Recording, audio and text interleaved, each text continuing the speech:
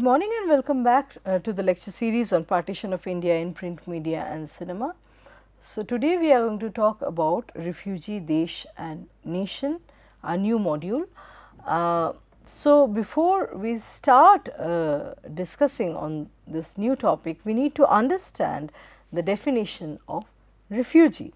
So, there are many critics, many scholars on partition that have worked on the refugees and that define the refugee. So, Uditi Sen refers to the figure of the displaced minority during the partition of India as migrants, refugees, displaced persons, muhajirs and as evacuees. So, these are the common terms or expressions that are used for people that were displaced from one part of the subcontinent to the other, which went on to become a new post-colonial nation state.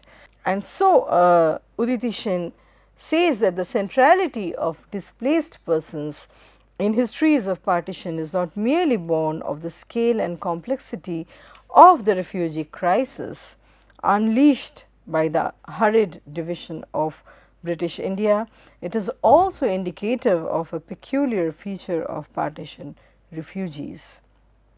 The refugees who sought shelter in India and Pakistan in the aftermath of partition claimed to be both refugees and citizens of their putative homelands. This allowed partition refugees to occupy a visible and central place in the post-partition polities of South Asia. So, when we talk of refugee, we need to understand that it is a very complex position, subject position in a new nation state, and it entails a number of reactions by the social group itself and by the non-refugees. So, it is a paradoxical position where the refugee has a lingering past, a kind of a background, a kind of history that bears its weight on his or her identity, and yet the process of bargaining with the nation state is constant. And that is something which defines the journey from being a refugee to becoming a citizen. So, the refuginess is expressed through one's nostalgia for the Desh that one left behind, where one could never go back. So, a journey to a point of no return is something that essentially defines the refugee experience, and also a journey to a new land, a new the host nation state and land. And so, like I said, there is a paradoxical situation or a paradoxical position of the displaced person who does not want to cut off the umbilical cord that attaches, that you know, connects one with the Desh, the homeland where one belongs in terms of lineage, in terms of ancestral property, and yet one wants to establish oneself in the new host land where one has been, where one has relocated as a result of the partition. So, when we talk of the refugee worldwide, there are certain popular imaginations and pictures that come to our mind, that of the helpless and the homeless who is in need of rehabilitation. So, photos and descriptions of famished people actually inform the notion of refugee. People in crowds, in groups, in large groups, in railway stations, in camps, enhance the image of the popular image and imaginary of the refugee. So, the very ordinary and mundane acts such as cooking, sleeping, sitting with the family in groups and waiting in the queue for doles, where after the partition these mundane acts such as cooking, sleeping, sitting with the family, waiting in queue went on to become special refugee activities. In other words, whatever the refugees would do, ordinary human acts would become the defining characteristic of the refugee. The mundane activities were being read through the prism of the refugee. So, once what I am trying to get at is that once a person became a part of this social category, refugee, they could hardly be anything else, although they were as humans, as you know, their needs, the basic needs were as ordinary as any other person. Their entire activities would be understood, would be grasped through the prism of refugee and refuginess. So, Ravinder Kaur in her research notes that all previous identities and social distinctions were collapsed, they were in a way conflated, made to disappear, and this process actually constituted the formation of refugee. So, refugee was an archetype of dislocated people in need of resettlement, relocation within the post-colonial citizenry. From refugees, the process of journeying, the process of the journey from refugee to citizenship was also seen as a process of healing of one's body and spirit. So, one realizes that refugee as a term does not harbinger positive meanings, so or positive import.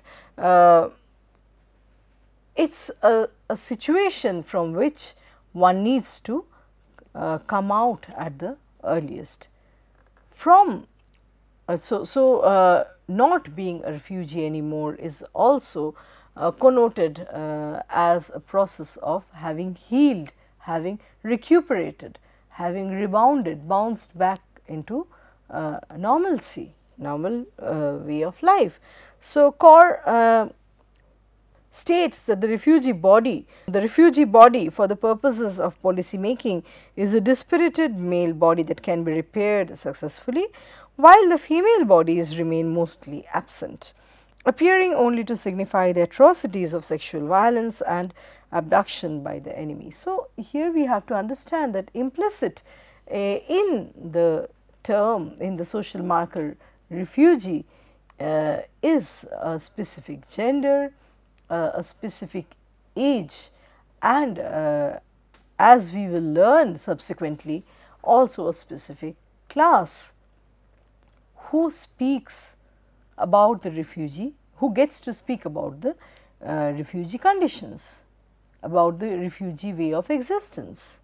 It is typically the standard image of refugee is fulfilled by a young male displaced person who is in his prime, not too young to be a juvenile, not too old to be someone that cannot participate in the nation building process. So, it is referring to refugee refers to, typically speaking, it is a young male from a privileged class and caste that gets to speak about the entire refugee experience, and this is something that the critics actually problematize and revisit, because refugee experience is not homogeneous and one, but it is varied, multi-layered, with diverse meanings, diverse existences, diverse experiences. So, Hannah Arendt in her study of totalitarianism in Europe establishes the link between state formation and the flow of refugee. So, how is a nation basically formed? There is certainly a connection between how nation is built through through a grammar of exclusion, through an act of exclusion. So, nation state lends legitimacy to some at the expense of getting rid of the other. So, one's membership in a nation also means that one is not a member in another nation. One cannot simultaneously belong to different nations. It is a question of allegiance, it is a question of loyalty, of and the process of nation state actually goes on to shape an individual citizen's identity.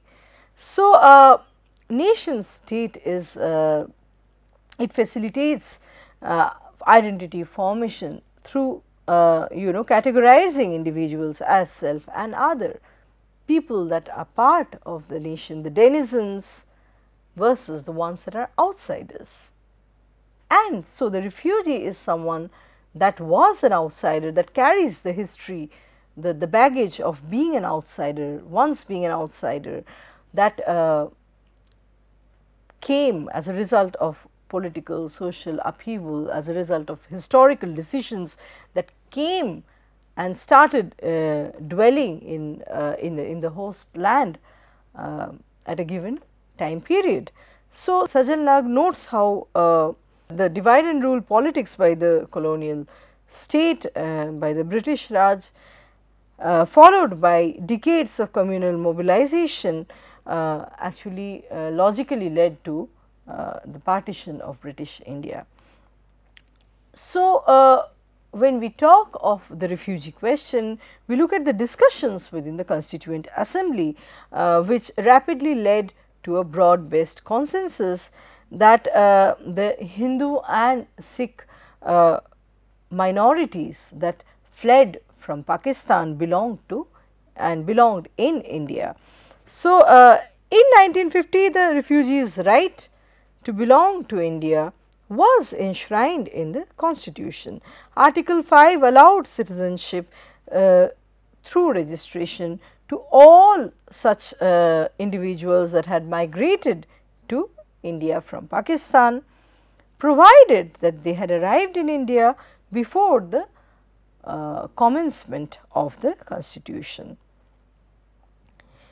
Yet, we see that the influx of the refugees continued well beyond 1950 and informed subsequent discussions on citizenship. So, this is also something that critics have time and again questioned, how we can define the abducted person or the refugee, who is a refugee, who is not, who is a legitimate who is a real claimant, who is a justified claimant to the government's welfare policies or government doles, who is not, and how such definitions of the abducted person and then the refugee can be tied to and bracketed within certain dates. So, people before and after this date do not subscribe to the criteria of being an abducted person or a refugee, although they have experienced the same situation, they although they migrated under similar conditions, if not the same. So, tying the definition to specific dates is something that has been problematized by scholars. The question of refugee belonging re-emerged as a dominant concern in 1955, which molded the texture of the debate around the citizenship bill further. Representatives from West Bengal such as B.K. Das criticize the citizenship bill for demanding a bureaucratic process of registration from the poorer refugees, and more so as this is actually questionable because the destitute refugees in most cases would not possess the necessary papers expected of them. So, instead of in lieu of registration, B.K. Das wanted the bill to provide a definition for displaced persons that would declare all such persons as citizens of India. Now, Pandit Pant of the United Provinces had a different take. He insisted that registration was indeed necessary in order to avoid confusion, and yet he clarified that the citizenship bill did not propose to endow partition refugees with a new right or was not meant to monitor their eligibility for citizenship. So, India's citizenship bill formally acknowledges the contradictory category of the citizen refugee. So, refugees as a category remain an oxymoron where and this is something we are going to talk about more in our subsequent lectures, where the memory from a homeland left behind greatly shaped their culture, their psyche, and yet there is constantly a struggle to establish themselves in the present, in the current situation, in the current geopolitical space. So, there is a dealing with a temporal spatial reality left behind and a temporal spatial reality that they inhabit in the present. So, there is a kind of interesting interaction between the two, which churns out the identity of the refugee. We will also see, we will also note how the refugee experience, like I said, is heterogeneous, diverse, and there is a class caste connection. The class and caste of of a given refugee determines how much they can lay claim on and how much they can celebrate their culture from the land that they left behind. So, it has been researched and argued that refugees from the upper echelons, rather immigrants, could celebrate and maintain, celebrate, preserve the cultures that they had inherited from their homeland, from their Desh. We see this in both sides of the border. For example, re-establishing their family business in the host land, and through the name of the shop, one commemorates the land that one belongs to, the land that one comes from. So, in Calcutta, for example, there are so many business enterprises, establishments, commercial enterprises that are named after Dhaka. So, the elite immigrants are capable of celebrating, commemorating the past, that they celebrate and commemorate their roots.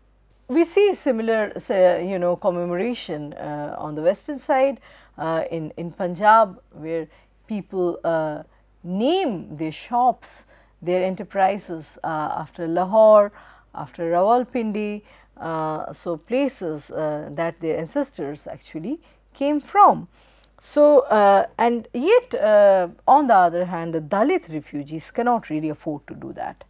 They so celebration of one's ethnicity, of one's culture, of one's specific linguistic ethnic belonging is greatly boosted by economic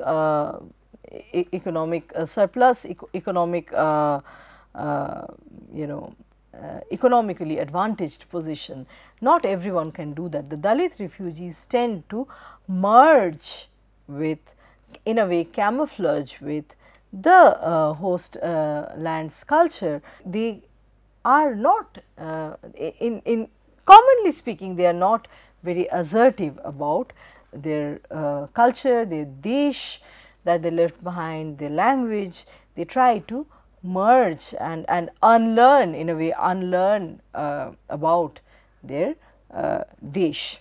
We see that refugee is not a homogeneous identity, but respond in different ways to the macro schema, the ongoings in the nation, and the micro factors affect the refugee's decision in settlement, and so the larger factors affect the refugee's decision in settlement and in constructing the experiences and identities of the refugees. So these factors include policies and measures taken by the government, the geographical conditions of migration, then the caste and class affiliation, all of which combine to form the refugee experience. So, Holborn gives us the definition of refugee. According to Holborn, the refugee is an involuntary migrant, a victim of politics, war or natural catastrophe. So, every refugee is naturally a migrant, but not every migrant is a refugee.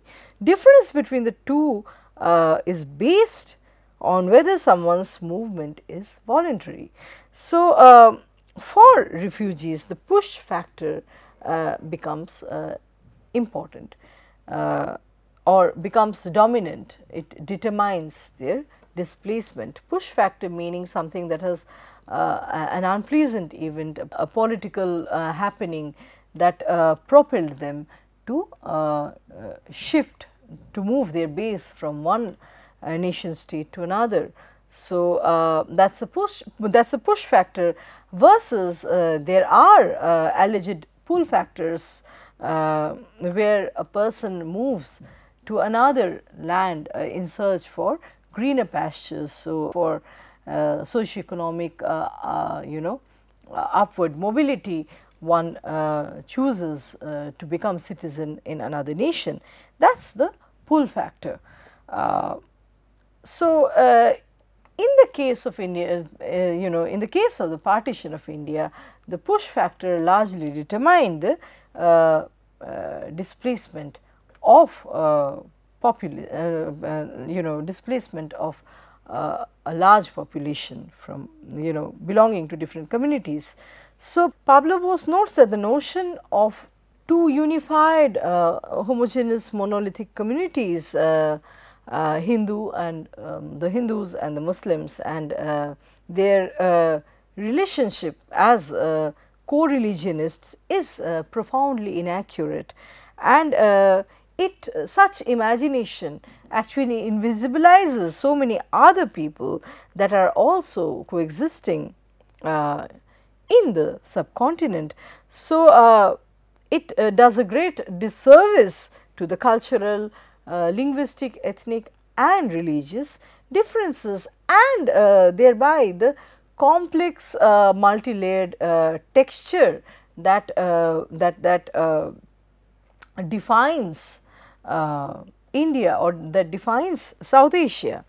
So, for example, when we talk only about these two communities, and even the decision of partition that gave undue importance, that in a way amplified the presence of these two communities, such treatment, such undue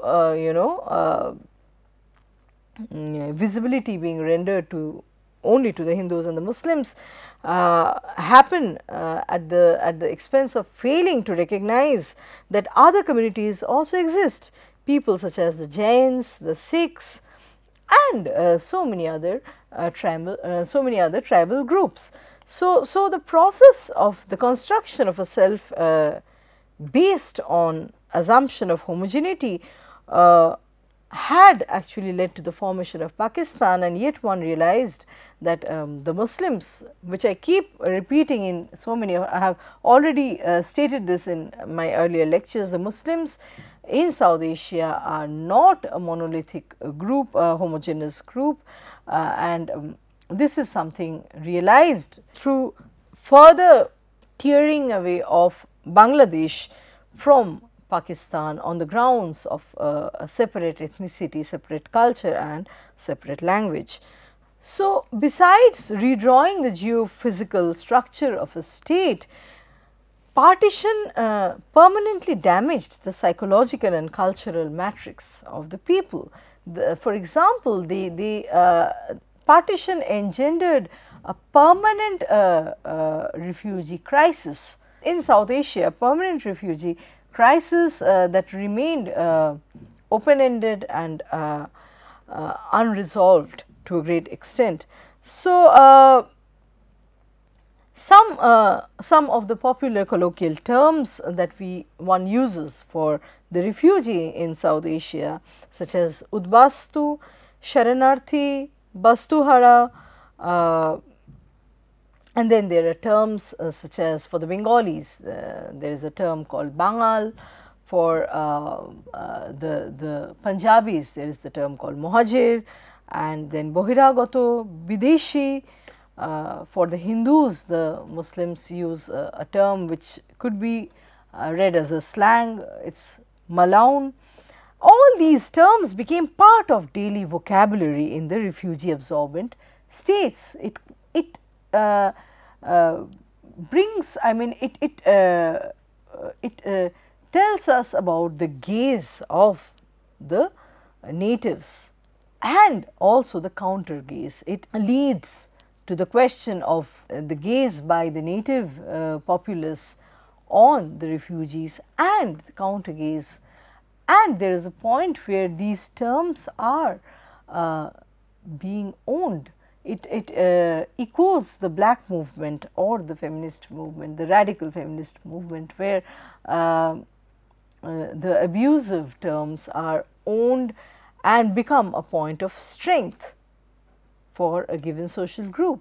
So, people say, yes, I am a black, I am a whore or a slut. So, it is a response to slut shaming. In the same way, people would say in Bengal, for example, there was a very powerful slogan formed by the refugees, Amra Kara, Bastuhara. Who are we? We are refugees. We are the ones that have lost our lands, our homelands. So, the refugees soon discovered the issue of identity as being something very, very complex and multiple. And so, in the process of transformation, the concept of self would often shift from religious to linguistic to cultural and economic, such that the political space and identity of the refugee became really complicated and nuanced. It was never I mean, it is very difficult in the South Asian context, it is very difficult to put the case and the question of the refugee in a straitjacket. So, onus of a successful transition from refuginess to citizenship lay in one's resourcefulness, depending on how much of social, economic, cultural capital one brought with oneself, one would be successfully rehabilitated, resettled in the new land. So, the core principle of official resettlement policy was self-rehabilitation, and the populace, the section of immigrants that could self-rehabilitate themselves were seen as the assets of the host land, assets in the host land. They were not seen as economic or social abusers.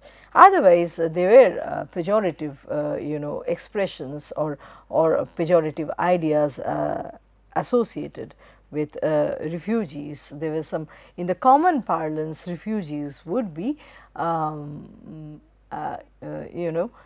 would be described as people that did not constructively contribute to the making of the post-colonial society.